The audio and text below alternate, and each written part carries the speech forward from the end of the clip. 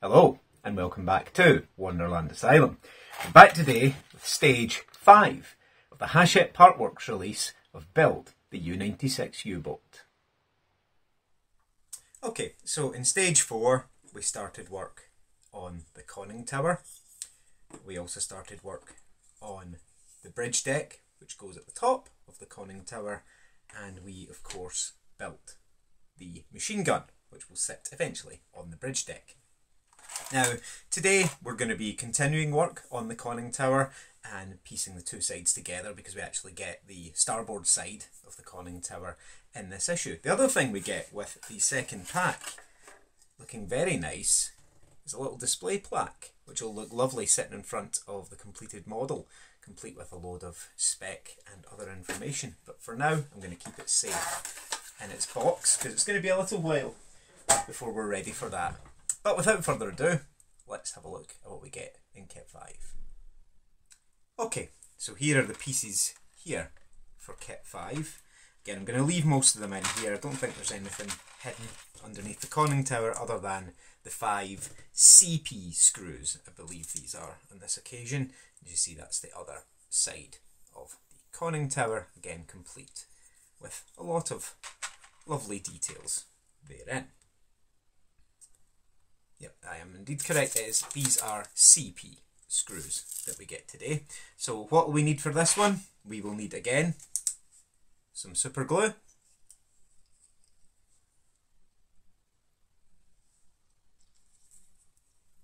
And again, my glue applicator just here like that. As I say, it's just a hand drill or a pin vise with essentially a straightened paper clip in there. Now, as you can see, there's a bit of glue build up on the end there. Now, what I do to remedy that is I just get my flat nose pliers and just give it a little squeeze, and the glue will crack quite easily, and you'll be able to take it off just like that, and you've got, again, a nice clean end to use. Just a little tip. You can of course just cut the end piece off, but I prefer to do that. And speaking of cutting, we will also need some sprue cutters for these here, which I believe are the life belts. But that's not what we need first. The first thing we need is this piece here, which is called the bridge platform. And we need these two pieces here, which are the walkways, or basically the foot step places. And they're going in on either side. You can see there and there. Now, they will only go on one way because of the size and the placing of the pins. So when you put it in, I'll test fit it first, because I say it will only go on properly one way. So it'll go, you can see with the way the pins are spaced, it'll go with the shortest gap towards the front there. So it will sit in that hole like that, so that the step ends up right at the back. So I'll take that back out, put a little bit of super glue in and around each of the little holes. Again, as I say, it goes in just like this, and it looks just like that when it's done. Fantastic. And again, same on the other side, but this one there is the spacing of the pins, again means it'll only fit on properly one way. So again, as long as you test fit it before you put glue on, see like that, you'll see it fits perfectly that way around. If you tried to put it on the other way, it would curve the wrong way anyway, but it also wouldn't fit properly because of the alignment of the pins there. Again, little bit of glue in each of the pinholes.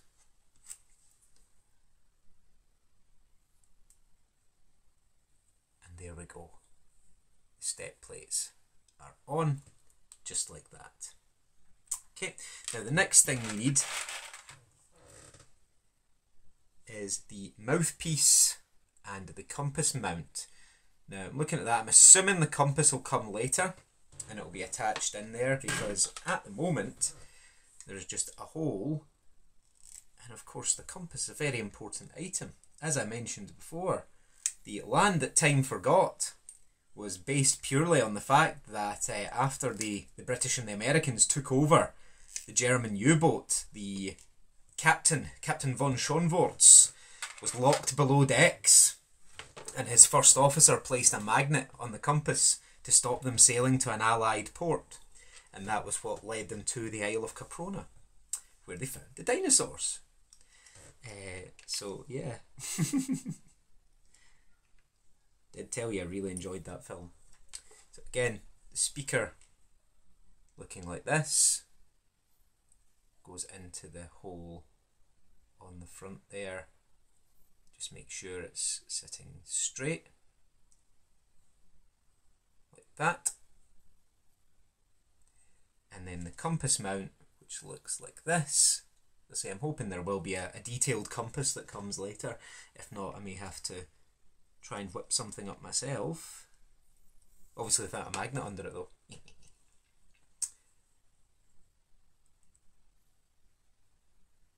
put it in, looking just like that.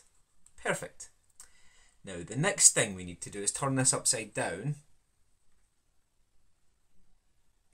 Now those two bits should hold it quite comfortably, and we need our coloured reflectors for the navigation lights. Now as we know, red is port and green is starboard,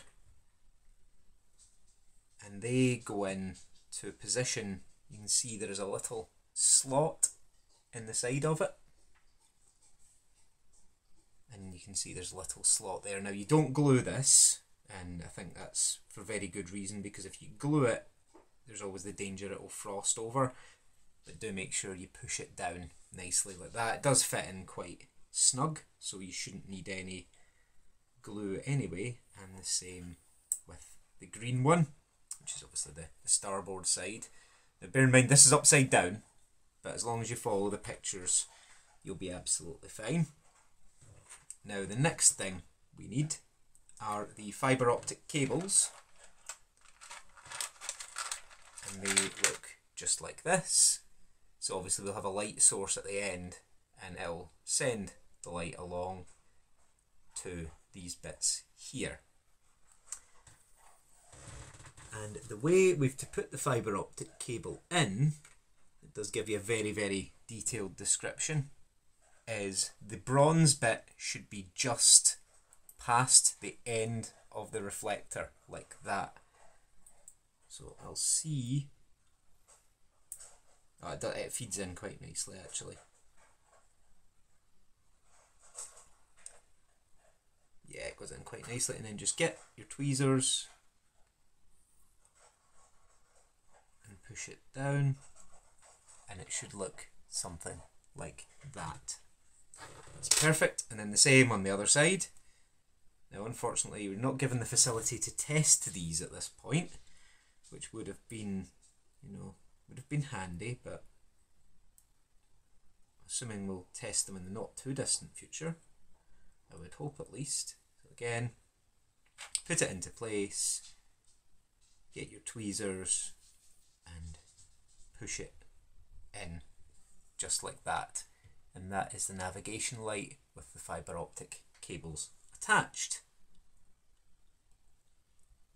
The next thing we're doing is bringing over the bridge deck from last time, taking this piece that we've just created, and it's going to be mounted on top of the bridge deck just here.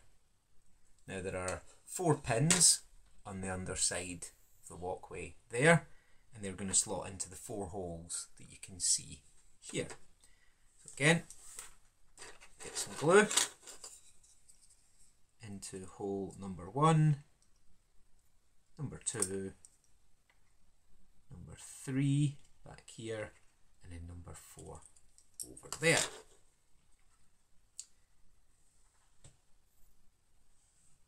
And the hole here slots over the top of the periscope tube essentially. So just make sure the pins are all lined up, because you don't want any gaps.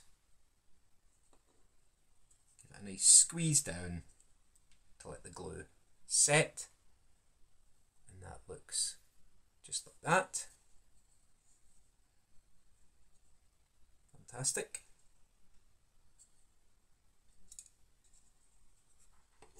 Fits very well, as I say, not like the old Airfix kits I used to build when I was young. They did not fit very well. So again, we now cut off the life belts, just like that. We can get rid of these two sprues, and we're bringing over the two sides of the conning tower, and both sides get one of the rubber rings, and they'll go in to the sides just like that. Now it's when you see the size of these, now because obviously this model is going to be much the same size as, you guessed it, Bismarck and Titanic when it's finished. But the difference in scale you can really tell, because when you built Bismarck, the rubber rings were absolutely tiny. And they were also the wrong colour. They came white and had to be changed, whereas these ones are the right colour. These are red, which is the colour the Kriegsmarine used. But yeah, they were absolutely tiny on Bismarck. And you see the size of these. That's when you remember this is 1/48th scale. And Bismarck is 1/200th scale. Yep, that is the rubber rings in place on either side. Looking very good. So now what we're doing is this bit, from what I've seen previously, I'm going to take the other two pieces out of the box so we can get rid of it and have a little bit more room. The only other two pieces we have is the vent piece, like we glued previously, and a kind of bridging piece there. And you'll see where that goes just shortly. So the first thing we need our CP screws, because what we're going to be doing now is piecing the conning tower together. Now, it is a little bit fiddly because of the fibre optic cables. We need to make sure we don't either break or pinch them, and that's going to be a challenge because they fold down and around that vent piece that we've already attached, which I think it would have been a better, because there's no gap there, so I think I'm going to have to feed it through, but we'll see. We'll see what happens as we do it. So the first piece it wants us to get is indeed the starboard, the port piece, sorry. So what I'm going to do is feed it through like that. And it goes over the two screw holes, just like that. Okay. Now the other thing you're going to need to do is make sure, because again it's slotted rather than a screw hole, it's a screw slot. So what you're going to need to do is make sure that you've pushed it in as tight as it can go, because you don't want a gap up the middle there.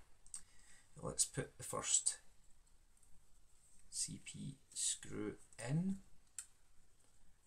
My worry was it was going to go in awful hard, but no, it seems to be going in not too badly at all.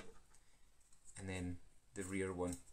Now that's fine, because I guided that fibre optic cable through, it's gone through no problem at all. As I say, my concern was that I was going to end up pinching it, but nope, it seems to have gone in no problem. Again, keeping quite a bit of pressure on the side. That's what that looks like. Absolutely love it. Looks absolutely fantastic, doesn't it? And then the next thing we're doing is getting the other side and doing the exact same thing. So again, line it up, feed the fibre optic cable. In fact, I'll show you. There's a small gap there. So feed the fibre optic cable through that gap, just like that. Make sure it is the backmost gap, because the frontmost gap gets closed off by one of these prongs, and you don't want that. So again, push that together nice and tight, and again you can see the fibre optic cable is perfectly free there. And this is where you want to keep it as tight as possible, because you want to make sure there is no panel gap at the front there, because that will look absolutely dreadful. And it doesn't seem to matter how hard you squeeze it together, there is going to be a gap at that front, and I don't like that. We'll see what happens when I put the rearmost screw in, if that has any effect. So put the rear screw in. Oh dear, that is a terrible, terrible panel gap. Right, give me a minute, I'm going to fiddle about with this, and I'll be back in just 2 seconds, because I know we are about to put another piece on that should help, but no, I'm not happy with how that's sitting at all. I'm going to fiddle about with these screws.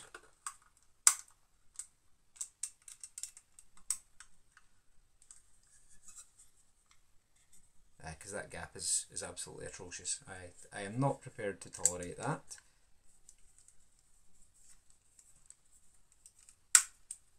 That's better. And then the same with this one, just squeeze them both together as much as you can. Then put the screw back in. And that's taking care of a lot of it. Yeah. In fact, one of them seems to be sitting. Right, I'm going to go and play with this, and I'll be back in just 2 secs. Because you can see there is a horrible gap, and I want to fix that. There we go. Far better. Just had to adjust the screws slightly. Okay. And now, what we need is...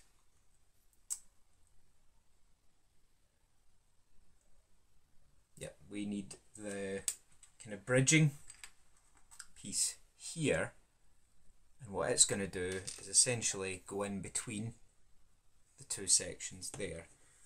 So I'm going to glue that in now, because what that should do as well is stop any movement between these two halves of the conning tower. Now you're essentially doing this blind, so as you can see I dropped it and it's stuck. There we go. So what you're trying to do is line it up as best you can, because there's not a big gap for you to put it down. Then line it up with the two. Line the two tabs up with the holes as best you can and push it down.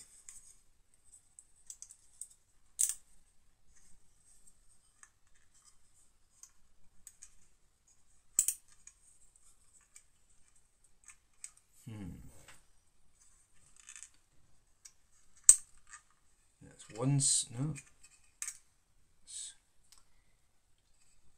Not very happy, this piece. And because the conning tower tube is already in, can't really get in to try and manipulate it.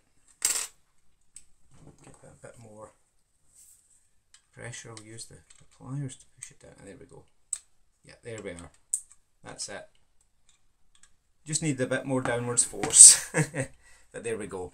That's that in now. Now that wasn't easy because the conning tower tube is in the road, and of course the panels want to spring apart slightly, but you can see that pulls it together really, really nicely.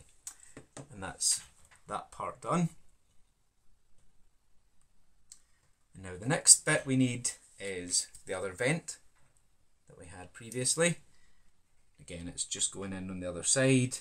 So the only thing you need to be sure of is that the fibre optics are out the road, which they are because I guided it down through that trough earlier on. A little bit of glue on either side. Again, you could have done this before you put this all together if you wanted, but I decided to do it in order to see if it made it any easier. It doesn't particularly. But yeah, that's what that looks like. That is the start of the conning tower.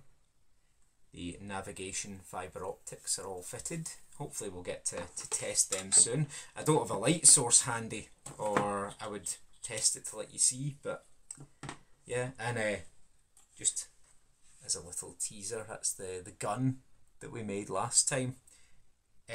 There'll be a plinth for it to sit on, but it more or less sits there, just like that. That looks phenomenal. Oh, it did look phenomenal till it fell off. But there we go, that's where that's going to sit eventually. I just think that looks amazing. Perfect. So that's us for stage 5. What are we doing in stage 6? We're actually adding a piece to the hull. So in the next stage we'll be adding a piece that comes out here, basically. So yeah, not too difficult, shouldn't take too long. But after the last couple of stages, I'm quite glad about that. As I say, that's what we did today. That is the conning tower as it stands. And you can see there is the deck gun. It's not fitted properly because there is a plinth for it to sit on, but that will be fitted at a later date. That's what it's looking like just now. I just think that looks phenomenal. But as always, thank you for watching. Any feedback, concerns, complaints, criticisms, or even compliments, put them down below. Do leave me a like, because it does help me out massively with the algorithm. Lets YouTube know that people like what I'm putting out. And do subscribe to be notified for future issues of the U96 and the Titanic and anything else that may come along. But yeah, thanks for watching, and as always guys, peace out.